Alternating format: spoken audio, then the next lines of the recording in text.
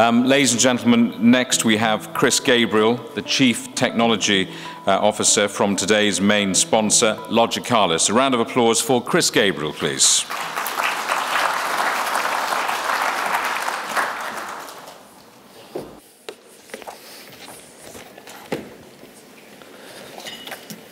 Good afternoon, everybody. It's a pleasure to be here, and again, echo Simon's comments really around the uniqueness of this event, both in the UK and also in other parts of the world, where the combination of educators, of the IT industry, and of government get together to understand really, as Simon said, kind of the tectonic plate shifts that we're seeing, both in terms of the technology world and how that is driving the world we live in. I'm not going to talk to you today at all about what Logicalis do, which will be a relief to all of you. What I'd like to try and do is give you our view, really sourced from a couple of places, is where we think the world is now in terms of technology and opportunity, the kind of skills that we're seeing really developing in the IT space, and some of those skills which I think are not obvious. I think we spend a lot of time talking about apps and web development and social media, and there's lots of jobs in social media. Is the impact and the spread of technology is now so great and will be so great that I think there are opportunities for countries like Wales to really take a foothold and a lead in the less obvious spaces in what the IT industry has to offer. One of the things about being a speaker, sorry, you can follow me on Twitter as well. I'm 45, but I'm social media literate. Please say nice things.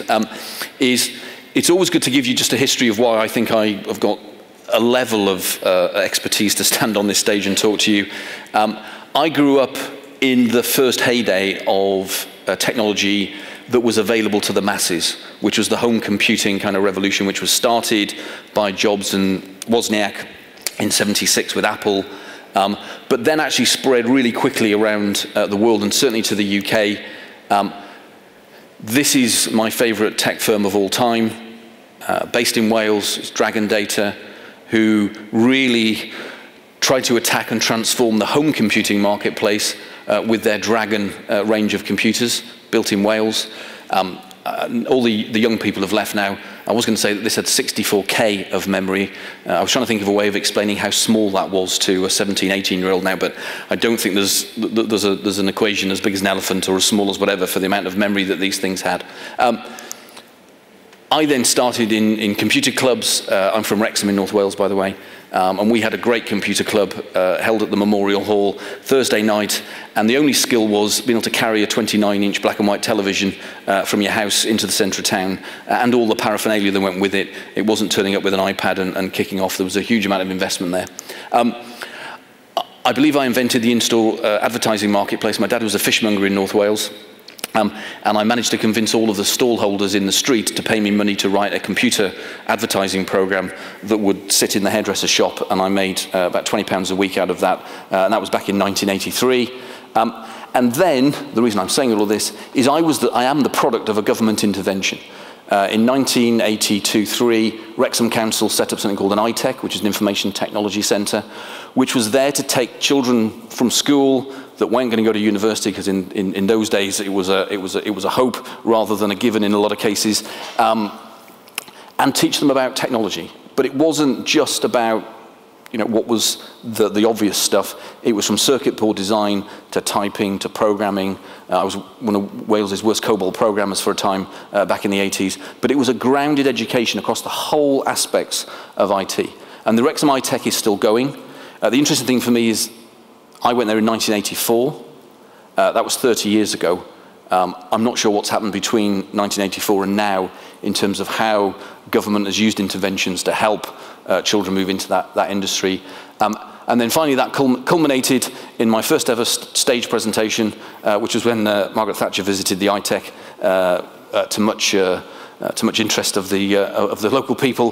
That was me back in 1984 with a lot more hair and some of the largest spectacles you've ever seen. But my career and where I am now is directly linked, hopefully to some innovation on my part, but to a government intervention in the IT space for skills, for education, and for taking people with some raw talent and turning them into something that was marketable, that could go out there and earn a living.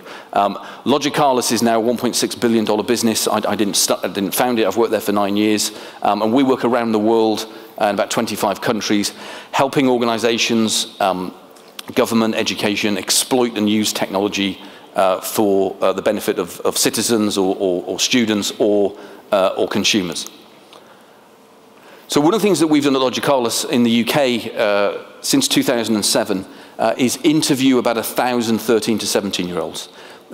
As a company that tries to go and convince businesses and governments to spend money on technology, we really wanted to understand what was driving some of their attitudes.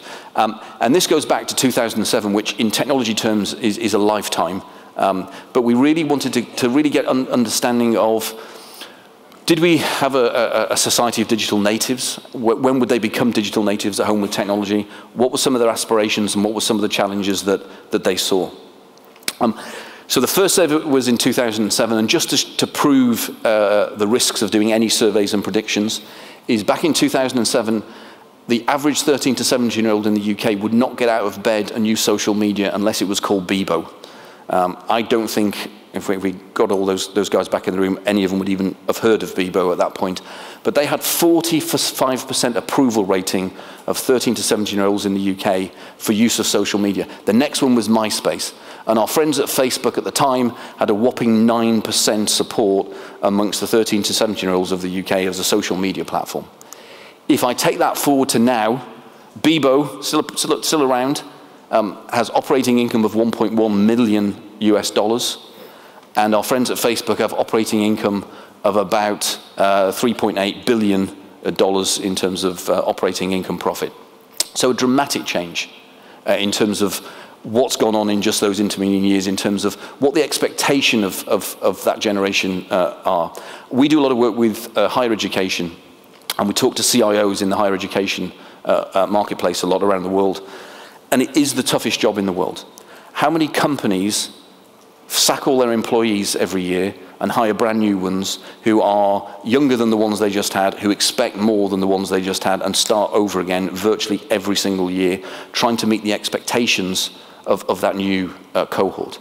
It's a supremely challenging space. And you can see from here is the dynamics of what the generations feel is good enough, is the one they want to use, is constantly changing.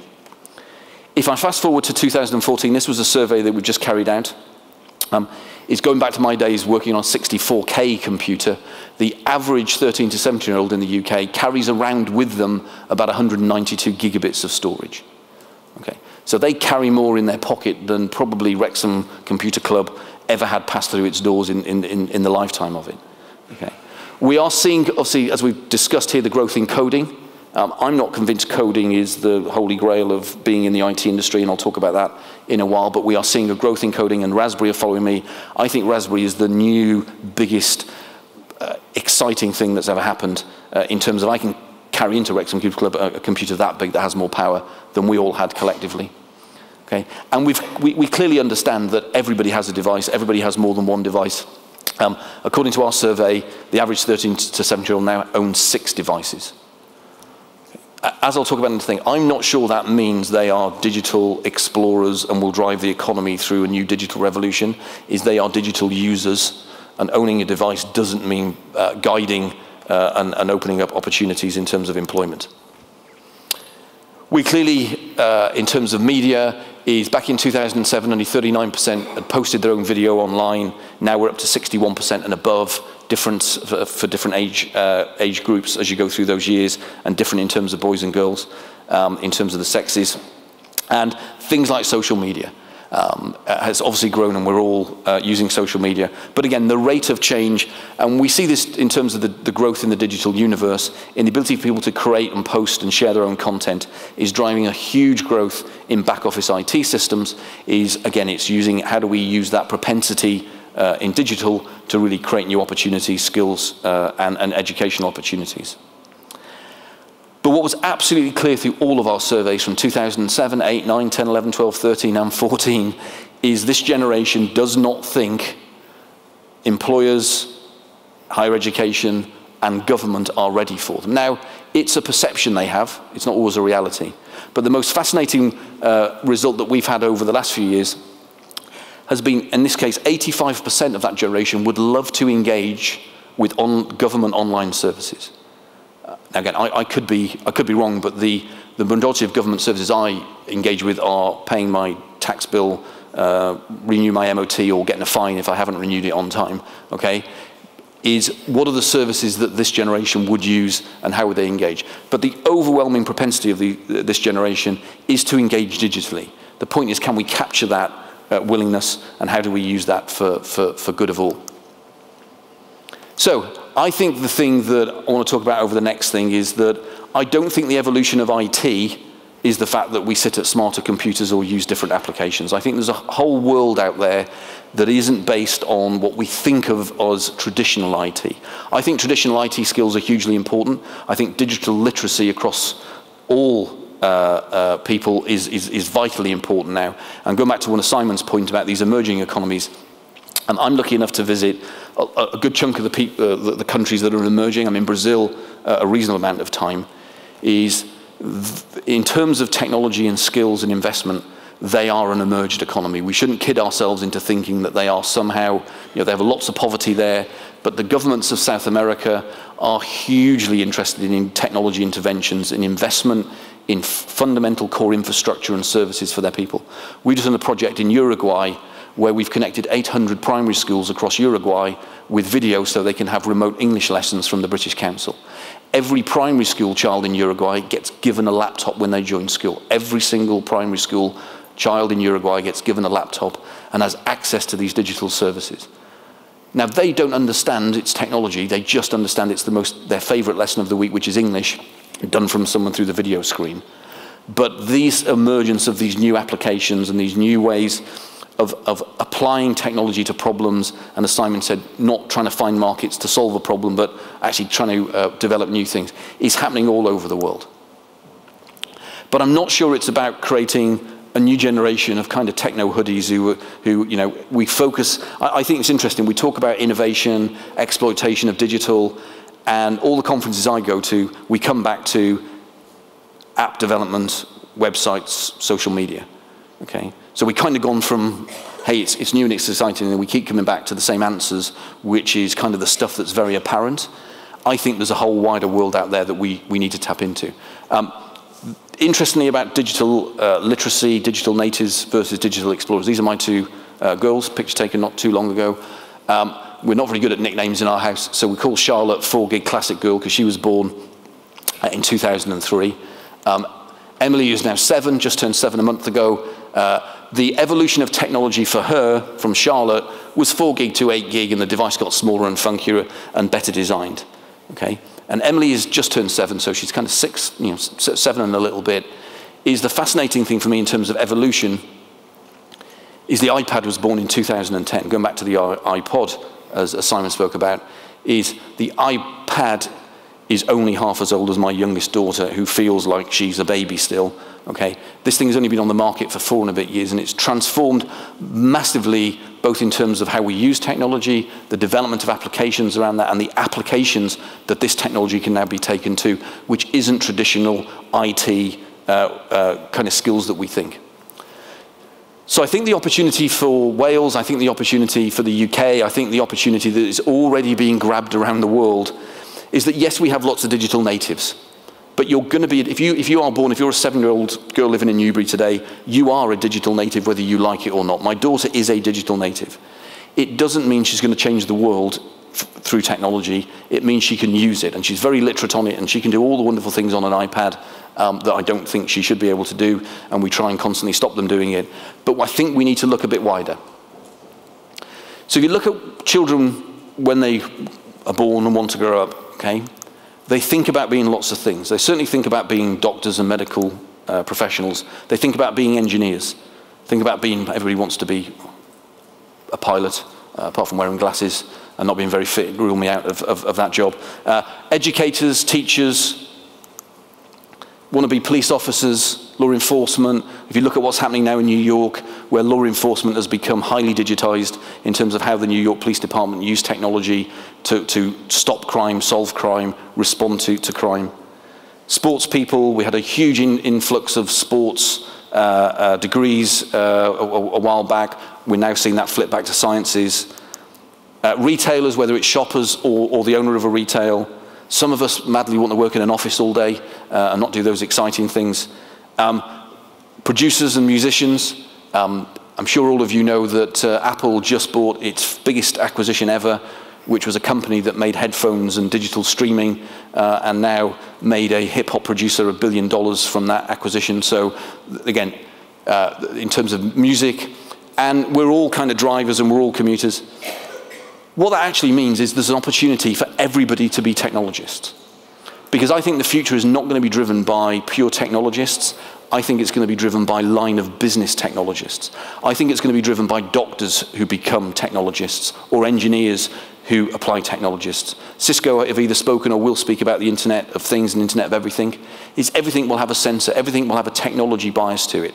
It might be a really small piece of that technology, that device or that application, but it will be there. I was over in Geneva a couple of weeks ago, the world's largest producer of hydraulic valves and pipes. Super, I know it sounds boring, but it was a super interesting visit, okay? Because they build pipes that go into jetliners, into ships, into mines, they do it into babies' drips, they do it into all sorts of applications. Everything has got a hydraulic pump on it. They don't have a sensor on virtually any of those pumps today. In the future, every single one of the devices they make will have a technology element to it that will provide information or data or something an application developer can do something with, or a scientist or a doctor can do something with to add value.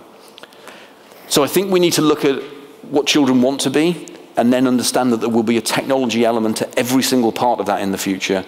Okay? And it doesn't really mean you have to grow up and go to university and study technology to be successful in technology. You can study medicine or engineering or music or art or retail science and then become a technologist afterwards. I think there's a huge opportunity that we need to understand. Because the one thing I think children never grow up thinking is, I want to work in IT. Okay? Very few children have woken up and thought, well, actually, I want to work in IT when I get older. Okay? But they do want to work in all those other professionals where the technology slant to that, the technology capability of turning that into a new kind of industry, a disruptive industry, is absolutely huge. And this is going on around the world. Certainly where we are in business, we see a huge amount of this already. And it is the emerging nations that are doing more of it than the emerged ones. It's the Brazils, it's the Indonesias, it's the Malaysias that are really, it's the Uruguays, the Paraguays, the Mexicos, who are really investing and understanding the opportunity here to drive their traditional industries and economic position through a technology bias. So what we need is people who are going to build these new experiences, and we're going to need people who are going to run the technology that allows those experiences to operate. So the old skills are kind of not going away. Okay, in IT, there's a huge amount of opportunity there, but there's a greater blue sky opportunity in how we build these new experiences. If you think about mobile was, a phone getting a signal and sending a text message. The average smart device now does lots of things. It now runs a whole bunch of enterprise applications. We can kind of be a business person through our mobile device now. And now it can be a bedside device. It can be an engineering device. Okay? It can be an in-store customer device. It can do lots and lots of different things with the development of applications and the interconnectedness of those devices. So the opportunities in this space are endless and growing every day. And we're going to see the technology, as I've said, really touch every industry, every sector. But I think it will be those sector people that drive it as much as the technology people. I think it will be an engineer who spots a really good idea. I actually think it will be a child at school learning that will spot a really good idea that a technology intervention could help them do what they are trying to do at the time, whether that's learn or treat a patient or find oil under the ground. And the applications, given that device is 4 years old today, is the wealth and diversity of applications. The applications of those applications into the world is growing every single day. And this isn't a market that's in Wales. It's not just a UK thing or a European thing. This can happen anywhere and everywhere. And you also see the investments going into those new places as well. And if you think just about the experience of how this will play out, is if I just think of a petrol station. I was with the CIO of a large oil company a few months ago, and we were just talking about what a petrol station is. And if you look at it from its IT perspective, you kind of don't see much. If you think about it, firstly in terms of these experiences that you could have, okay, finding the petrol station in the first place through your map app, but being driven there by an offer. So don't just fill up and get a voucher, all through your mobile application. That's a retail experience that someone who's done a degree and who spent time understanding retail will understand. And then actually, I'm the worst when we're going on holiday. I never want the kids to get out of the car and cross a busy forecourt. So I want them to shop before they get there. I want them to choose their magazines or their chocolates or their sweets or their drinks. And then I want that to click and collect when I get to the petrol station. Okay? I also want to have access to other services, and maybe I don't want to pay for those, so I want some sponsored Wi-Fi when I pull in. And maybe I want a free download off iTunes because I've chosen that petrol station. And actually, I don't want to get money out at all. I just want to pay through my e-wallet, or actually I want my car to pay at some point in the future. I think we all get these. These are kind of these web development, these app developments. If I think about what's under that petrol station, it's really interesting. So we use ANPR today in petrol stations to kind of police petrol stations. Is 150,000 people in the UK every year put the wrong fuel into their car. There is no reason why that should happen anymore, because the ANPR knows your car registration and knows what fuel type it takes, so why can't an intelligent petrol pump decide not to give you petrol if you run a diesel car? Okay? Why can't that be paid for by the insurance firm? You've got one of the largest insurance firms in the UK, in Wales. Is the petrol station may not pay, but the insurance firm who's having to pay £5,000 to have the car fixed may well decide that's a good innovation and use of their money. We're seeing the petrol pumps, the tanks under the ground now being monitored in real time. Why? Because the logistics company delivering the fuel want to get the right truck to the right place to make sure supply is right, to make sure the price is right. So we've got these operational technologies that sit under. Best will in the world, someone in IT is probably not going to think about very few of those. It's going to be those disciplines of other technologies.